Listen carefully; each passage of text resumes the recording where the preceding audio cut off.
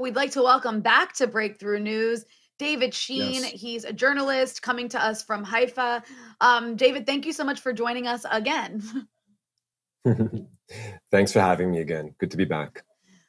So it's under some better circumstances now. There's been a ceasefire put into place, obviously with Gaza. So I guess after this recent explosion of violence, we'd like to hear from you. Maybe let's start off with how are the Israelis, how's the Israeli press, how are Israeli government officials interpreting what just happened in terms of whether it's seen as a victory or not? And what does it mean for the future of Israeli politics? Well, straight from the start, it seemed extremely obvious to analysts of the situation from close up that it was an excuse for Netanyahu to bury his political problems. And what I mean by that very briefly is, as I've mentioned on the show before, we just finished a fourth election in 2 years' time, one election after the other. And in each time, Netanyahu was not able to put together a majority government based on the mandate, the votes that he received. So for him, after he failed the fourth time in a row, the president gave the opportunity to put together a government to the next biggest party, the next largest opposition party in Israel's parliament, the Knesset. And just then, when it looked, for the first time ever, perhaps, that we would have in Israel a government that included Palestinian citizens of Israel. That's never happened in 73 years for obvious reasons, because Palestinian citizens of Israel, about 20% of the country, are not regarded as legitimate political players. Although ostensibly, they have most of the rights and privileges, definitely not all, but they have the right to vote for the parliament, even though the parties that they vote for are never considered legitimate players. They're often called out and just called terrorists and terrorist supporters, and violence is incited against them. So they've never, ever been seen as legitimate players politically. But because after 2 years, Netanyahu was not able to put together a government, his opponents realized that the only way they also were not able to put together a government on their own if they were only going to use Jewish political power to do so. That the only way they could get Netanyahu out of office would be to ally with the Palestinian citizens of Israel and their elected representatives, the joint lists. Now, to understand correctly, the opposition parties, the other secular nationalist parties and religious nationalist parties and so forth, they are no less racist against Palestinian citizens of Israel for the most part, and we can see that from their, previous, most of these people, keep in mind, most of these opposition leaders were themselves either in Netanyahu's Likud party, his ministers and such, and then broke off to form their own parties, or they were, in the case of, let's say, the leader of the elimination camp, Naftali Bennett, he was Netanyahu's personal advisor, key advisor. So all these party leaders have worked with Netanyahu. In the case of Yair Lapid, the current opposition leader, he was in Netanyahu's government just a few years ago, supporting the previous assault on Gaza in 2014. He bears responsibility for 500 children killed in that war. And so these oppositional politicians aren't any less racist, but after election after election, where they're unable to unseat Netanyahu, they realized, okay, we need to work hand in hand with Palestinian citizens of Israel and their representatives if we are to oust Netanyahu. And this was, not a small thing for Palestinians to be willing to, think of such an arrangement, because, as I pointed out, these people are themselves massive racists. Let's say the leader of the opposition just a few minutes ago, Benny Gantz, he's currently Netanyahu's defense minister. In the last election cycle, he was the oppositional candidate, and the joint list recommended him for prime minister. They were willing to have him as prime minister and support his candidacy, even though they knew that this is the man who was the chief of staff of the Israeli army in the last Gaza war. Not only was he responsible as the chief of the army for, all those civilian deaths and all those children's deaths. But when he launched his political career in Israel after the army, it's very common for generals to either move on to become war profiteers selling arms or to go into politics or both. In any case, Gantz, he launched his political career, if you can imagine this, with a commercial that advertised the death toll, that had drone footage of Gaza showing the devastation that Israeli forces had wrought, and actually the numbers, rising, showing the amount of people that had killed. And the number that it reached was far greater than the number of militants, Hamas militants, that Israel had killed in that war. That number included civilians. He was not embarrassed to boast about killing civilians. And even despite this humiliating, and this is the liberal. You're talking about the liberal, right? This is the liberal of yes. Israel, right? This was the liberal candidate, the quote unquote liberal candidate. The so-called liberal candidate, the challenger Netanyahu from the center, so-called. Right. So even though this was how he tried to appeal to Israeli voters by advertising his role in those massacres of 2014, the Palestinian parties were still willing to recommend him because they realized that Netanyahu is even worse. He's intransigent and we can't get him out unless there's some, even if it's just a temporary truce with the other nationalist parties. And even then, with that, Gantz spat in his face. So in this round, just before this, 11 days of fighting or 2 weeks of, chaos, we had the opportunity to exchange. Finally, the Jewish parties realized what the Palestinian parties had realized, and that there was no way to oust Netanyahu except for working with the Palestinians. And just when it looked like that might be possible, that's when Netanyahu tanked any possibility of it. Because, of course, whenever there's a war, whenever there's an assault on Gaza, then nationalist sentiment rises rapidly. And so Israeli Jews who perhaps are in the center and could be swayed to either side, maybe would have been open to supporting such an eventuality. Now, many of them are, have swung far to the far right with all of the rhetoric that they've been receiving, being bombarded with, pro-nationalist discourse. And it has to be said, genocidal discourse. It's rather disgusting to read what Israeli journalists have been saying. I mean, not just to say who they've been bringing on television to, former generals to opine on, how much more devastation should be caused, but actual journalists themselves advocating for it, suggesting what kind of massacre Israel should propagate next in order to advance its military objectives. And most of these journalists have not faced any even reprimanding for that. And of course they'll, I'm sure, go on to do speaking tours in the United States next time around, to capitalize on their careers. So this is where we're at, the political moment where we're at. Well, you mentioned Benny Gantz, and he's like one of the less extreme voices. And even he, as defense minister right now, at one point during this bombardment of Gaza, actually said, Gaza will burn. He used those words. Gaza will burn. Hamas will burn, which would be bad enough, but Gaza will burn. So that's the kind of rhetoric you see from centrists in the Israeli government.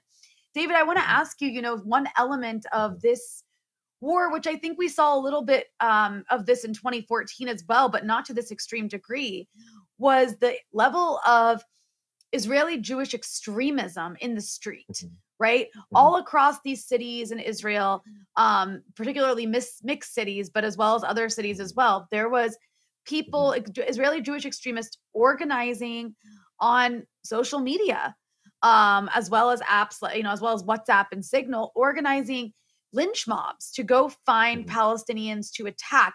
I think, if I'm not mistaken, this has subsided to some degree, but there was a huge explosion in this kind of violence. Can you give us an idea of that element of this? What happened over the last 2 weeks with this explosion of extremism? And where do you see it going now that this war on Gaza has come to a ceasefire? Sure. Well, first of all, it has to be said that, the kinds of anti-Palestinian pogroms that we saw last week obviously are not new for this country. It's just that those kinds of pogroms, we're used to seeing them in the West Bank, where there's complete apartheid, Palestinians have no rights whatsoever. And so settlers can act with total impunity and assault Palestinians and walk amongst Israeli soldiers who are patrolling the West Bank, and the soldiers who it's ostensibly their job under international law to protect the local population from assaults. Soldiers who are patrolling do not even make any efforts to stop these settler pogroms. So we've seen this for years going on, but it's far away from the cameras for the most part, and far away from most of Israel's population centers. But now we have those same thugs coming from the settlements in the West Bank into Israel proper, uniting with local racists, and frankly, with groups that they have sent into the city in the last 15 years, funded by the government. They're called Ga'inim Toraniyim. They're small religious seminaries and support networks for them that are consciously established, purposefully established in Israeli cities, which the few cities where there's actually Jews and non-Jews, Jews and Palestinians living side by side, in order to Judaize those cities so that there can be full spectrum Jewish domination. And so that there can't be, the coexistence that Israel boasts about in its propaganda efforts, it funds efforts to quash that. So that kind of pogrom level violence, we saw that last week on the streets of Israel. Tiberias, Haifa, Ramle, Lid, Jaffa, Akka, all around the country, north, south. We have groups of Israelis, and sometimes these reach into the hundreds, but certainly dozens marching through the streets, stopping cars, asking people to say a few words. Are you Jewish? Are you not Jewish? If they're Jewish, they're allowed to pass. If they're not Jewish, then they're taken out of their cars and beaten. We've seen this again and again. And yes, it has died down in somewhat after, it hit the screens and to such an all-out extent, after a few days of police doing little to stop this pogrom, these anti-Palestinian lynch mobs. Finally, some of that has died down. Of course, the way that those events were interpreted for the Israeli population was just the opposite. So instead of it being reported as Palestinians are being attacked in the streets by racists who are upset at the fact that they're raising their heads, that they're deigning to speak out and protest in solidarity with their brothers and sisters in Jerusalem and in other parts of the country. So now they are labeled as enemies and they're ripe for being victims of violence.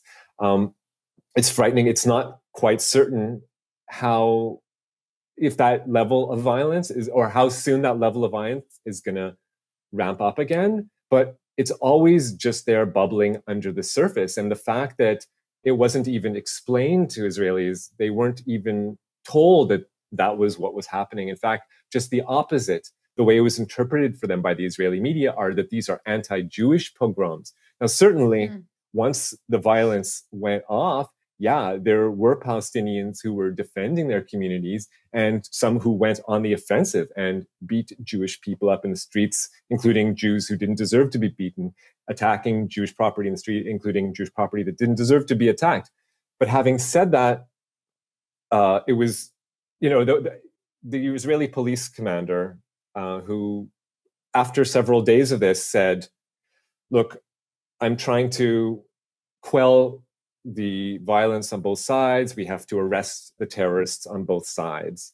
And once he said that, the police minister actually silenced him and berated him and said, how dare you say such a thing? It was an anti-Jewish pogrom, period. That's what it was. Wow. And so this is how it's being interpreted for the Israeli people, that even though it's the nuclear power with all the power of the state at its disposal, and the settlers are attacking without any repercussions. And in recent days, we've seen the vast majority of arrests, 90% of the arrests, have been of Palestinian citizens of Israel from those from those violent outbreaks. So certainly there's going to be more. And what's going to set it off? Who can say? But that's where we're at now. Yeah, there has been some effort in Israeli society. Some corporations have made efforts to say, "Whoa, okay, this is like all out, race riots. We need to do something to stop this because some of our customers are non-Jews. We don't want to lose that customer base. So let's put out pro-peace messages. Let's put out coexistence messages." Well, it would have been nice if you had not waited until there were all-out pogroms to do so. But the problem is that when corporations take steps like this, they're often facing a negative feedback loop, that they are said, you are for, you do see Palestinians as equals and deserving of equal rights. Well, then I'm going to withdraw my money from your company. I'm going to switch telephone companies so that I don't have to, so that I can pay another racist company to provide me with services. So there has been some pushback, but sadly, sickeningly, I don't see that it's enough. And just the opposite, the racist sentiments in society have only strengthened in the past week, based on my analysis. Well, we are continuing to talk to investigative reporter David Sheen. And real quick, shout out to Christophilakis for your donation, thanking us for this ongoing coverage. We thank you for watching. I mean, David, what you're saying is, I almost don't even know what to say, because you look at the international, I think for many people around the world, maybe it's a better way for me to say it, people were shocked to see this sort of extremist violence, because especially, in the United States, as you know, it's sort of the opposite of what's presented about Israel, what, Israelis are supposed to be like. And I guess what I'm curious about, in a way, it seems that I already know the answer from what you're saying, is that rather than sort of this being revealed to the world and some even more mainstream people saying, okay, maybe we have to separate or curtail this, that it's almost like a bunker mentality, and that presenting a different face to the world has almost become less important because of the internal politics. I don't know if I'm interpreting that right, but it just seems, almost amazing to hear that despite the fact the whole world has seen this, that people are not, doing more to put a curtain in front of it. Well, I imagine the situation would be a little bit different if English was the language that most Israeli Jews got their news in, but the language they get their news in for the most part is Hebrew. There's only one country in the world that produces Hebrew language media, that's Israel. And so they receive, Israeli propaganda or the Israeli side of the story, or the Israeli nationalist side of the story. And so those views are reinforced, and they're not on an equal ground where they can read what other people, and I shouldn't say that. There have been some, obviously we live in the internet era. People can turn on Fox News, Sky News, CNN, NBC, whatever the case may be, but those are automatically framed as anti-Semites. And sickeningly, what we've seen, as I alluded to earlier, was this rally around the flag during wartime, where even folks who, I've thought of as liberal Zionists, who ordinarily are actually quite critical of the government and speak out against it, during wartime have labeled, the foreign media as anti-Semitic. John Oliver puts out a really interesting segment calling Israel out for apartheid policies. John Oliver's anti-Semitic. This is the automatic knee-jerk response. The only piece of Hasbara that maybe we've seen crumble, or Hasbara meaning Israeli propaganda, the only piece of propaganda that perhaps we've seen crumble is this idea of how dare you call Israel an apartheid state, because Israel has Arabs, they won't say Palestinians, but Arab citizens, and they're equal in every way, and they're perfectly happy. And, they believe that they are treated well. They feel they're treated well.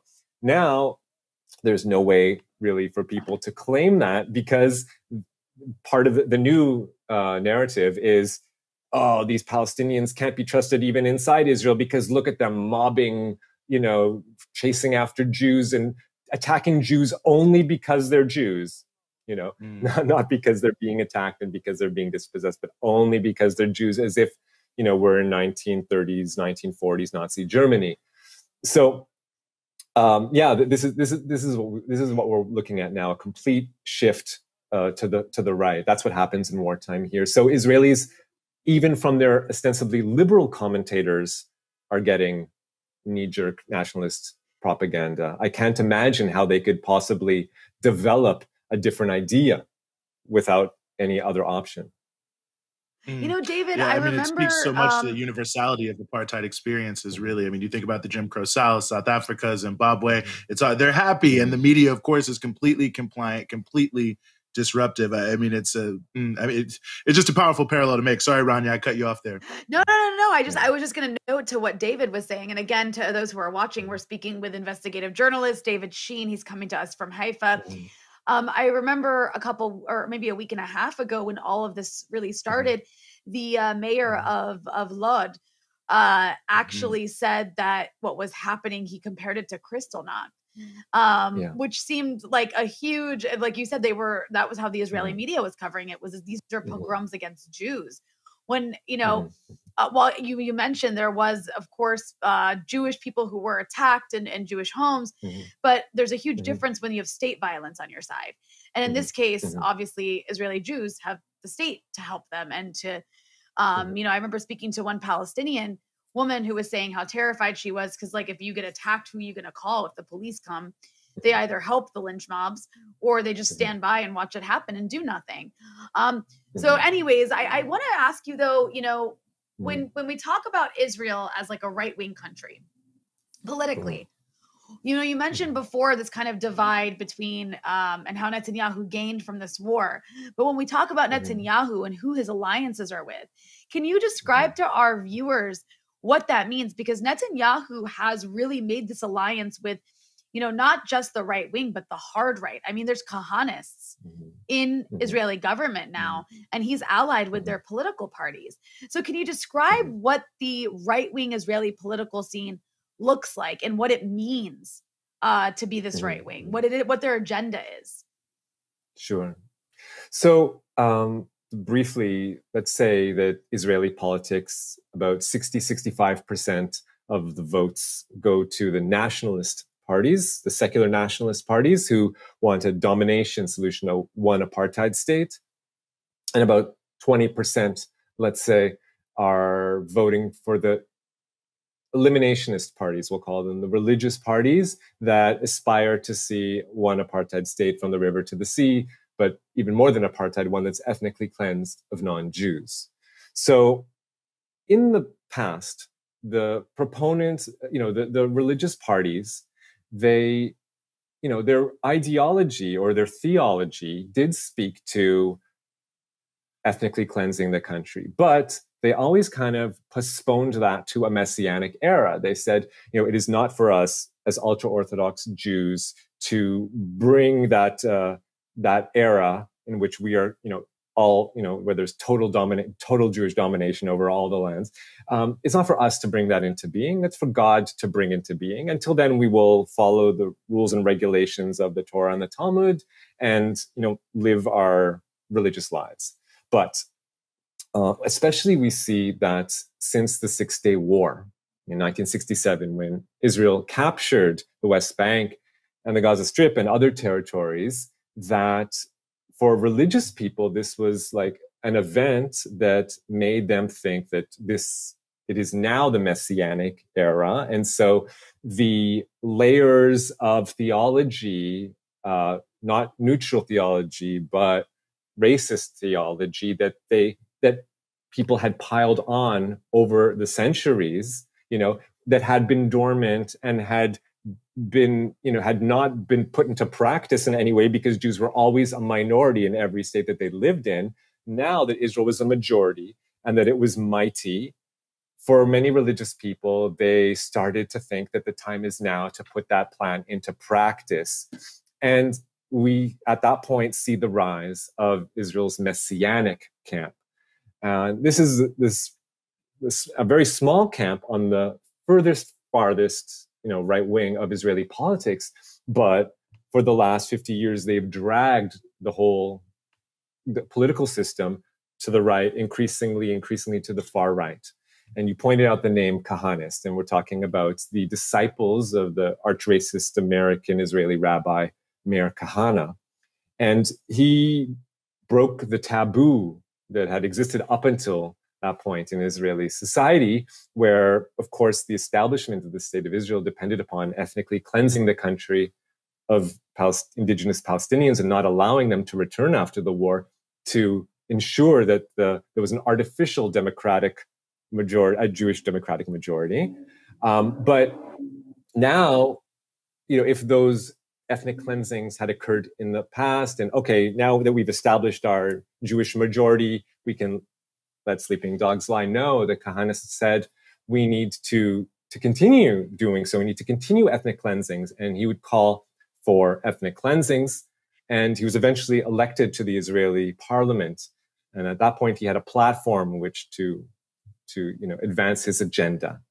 Now, to give you a sense of what's changed since that in the last few decades, when Kahana was first elected in the 1980s, his views, his outright racism, unabashedly calling for ethnic cleansing without shame, was considered scandalous. And so even most right-wing Israeli politicians, withdrew from him, and they didn't want anything to do with him, and they considered his brand toxic. But what's happened and in fact, they voted, the parliament and the judiciary both, expelled him from political office, said his party is racist and can't run in elections anymore. Okay, that's 1988. Here we are 33 years later, and in recent years, Netanyahu has actually brought the descendants of Kahana, the ideological descendants, his supporters, those who have, been part of his organization for the last 50 years, he's brought them into the parliament, made them his deputies, made them valuable members of his inner clique. The leader of the Jewish Power Party, of the Kahanist Party, Itamar Ben-Gvir, has been working in lockstep with Benjamin Netanyahu. It took a couple of years to actually bring him to that point, but now he's in the Israeli parliament, and now he has parliamentary immunity, which he can use to incite further, calls to ethnic cleansing. And in fact, what we see in the Israeli media, if we look in the last week, we see that the number one the politician that has received the most airtime on Israeli TV is Benjamin Netanyahu, the prime minister. The second most airtime has been given to Itamar Ben-Gvir, the head of the Kahanist party, who organizes these death to the Arabs, rallies that we see on the streets of Jerusalem and in cities across the country.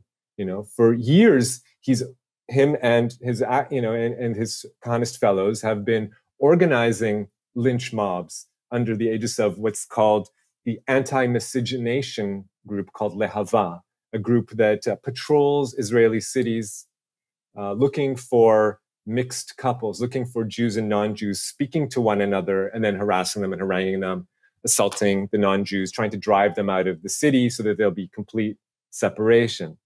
So we're talking about a group that on its own is responsible for the murder of 50 plus Palestinians in Palestine in the last 50 years. And they're a political movement. And they've now been koshered. Now, what's interesting is that the American Jewish establishment has said nothing about this. Netanyahu first started trying to openly bring them into parliament 2 years ago. He finally did it a couple months ago. And since then, we've heard crickets. So once the whole world, we have the Canadian government, the American government, the German government, governments around the world supporting Israel's assaults, that's supporting the Netanyahu Kahana government.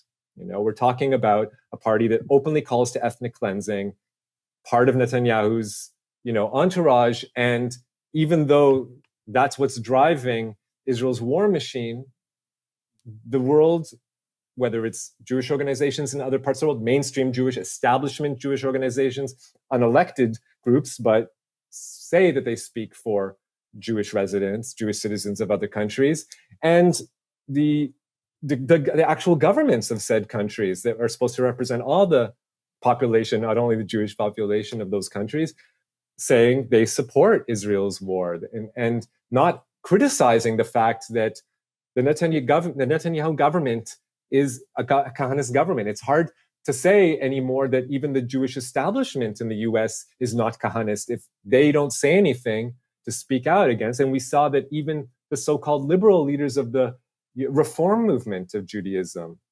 a supposedly liberal stream of Judaism, appealing to young American Jews and saying, you need to stand up for Israel now, and you need to propagandize for Israel now. Now that the Kahanists are in the driver's seat of Israel's war machine, you want American Jews to propagandize for them, for the Kahanist war machine?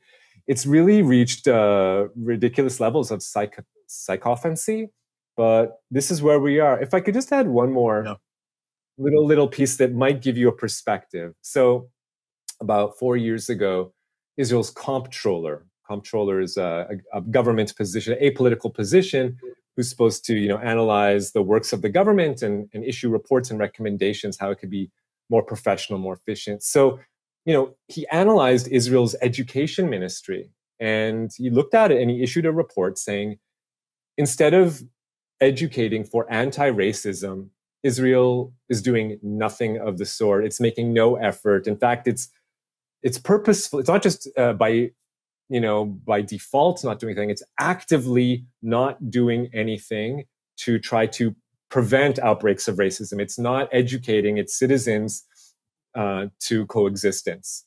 Now, since, as Netanyahu's corruption crimes have reached the indictment level and he's realized that he's one step away from a jail cell, all of the Israeli government has become even more corrupt.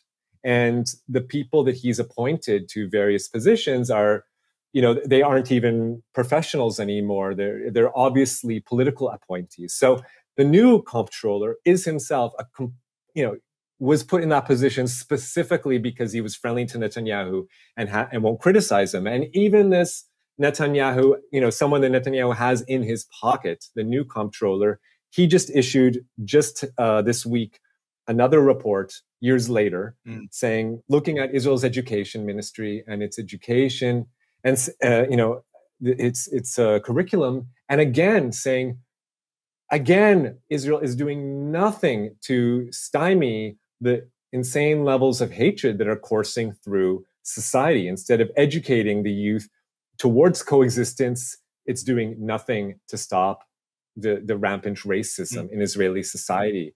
So is it any wonder that children grow up, it's like cradle to army pipeline, and the propaganda that they receive from the Hebrew media tells them that they're a traitor if they speak out for coexistence, if they believe that everyone's equal, if they oppose the wars that are fought in their name. And so for a young person coming up here, they're almost, brainwashed into it. Of course, people have a responsibility for their actions, but this is what the country's churning out.